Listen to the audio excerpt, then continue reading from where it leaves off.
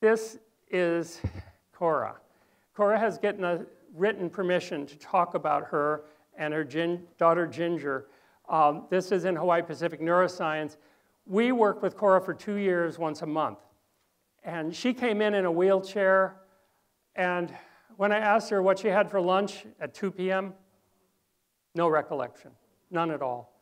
She couldn't remember anything. She couldn't find her way anywhere.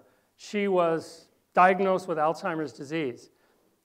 Month by month, we changed her diet, we supplemented her, we gave her the brain and body food, and month by month, she got better. After 6 months, she said, my knees are so painful and inflamed. That's why I'm in a wheelchair. What can I do? Well, we looked at her diet, and she was eating fast food all the time, especially chicken. Chicken's really high in this inflammatory arachidonic acid. So she had already stopped eating meat. Now she stopped eating chicken. The next month, she came back on a walker instead of a wheelchair. Okay, she's getting some movement. And she's starting to brighten up. You could see the lights coming on.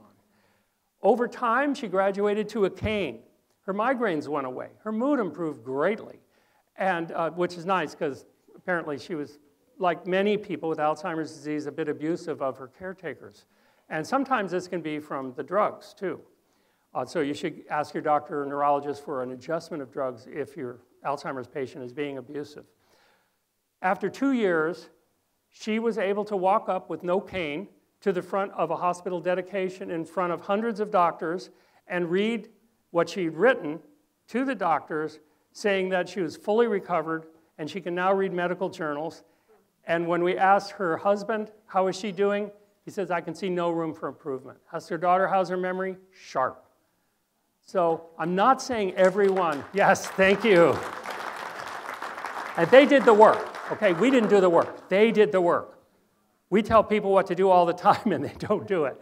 But they did the work, and I'm really proud of them. Not everyone with Alzheimer's disease can make this full recovery.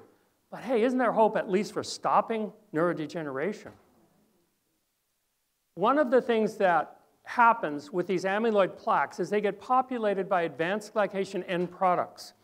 These advanced glycation end products are twisted, plasticized protein fragments that when you fry or broil or barbecue animal foods like meat or chicken or fish, these form. And then some of them are absorbed into the bloodstream, some studies doubling the bloodstream level. Then they circulate to the brain where unfortunately we have a receptor appropriately named RAGE, receptor for advanced glycation end products. This creates an amazing amount of inflammation in the brain. And the advanced glycation end products go up and lodge in the amyloid plaques and create 50 times the free radical damage to the brain cells and destruction of brain cells. By not eating those foods, you can really relieve the burden on your brain, whether or not you have Alzheimer's disease. They're also found in arthritic joints. Good thing to avoid. So what we did is we asked people not to barbecue, broil, or deep fry any meat or animal products of any kind, and also they're formed in hard cheeses, so we had people not do that. Guess how the compliance was? Not too good. A lot of fast foods are deep fried and crispy brown with lots of advanced glycation end products, so it was tough. It was pretty tough.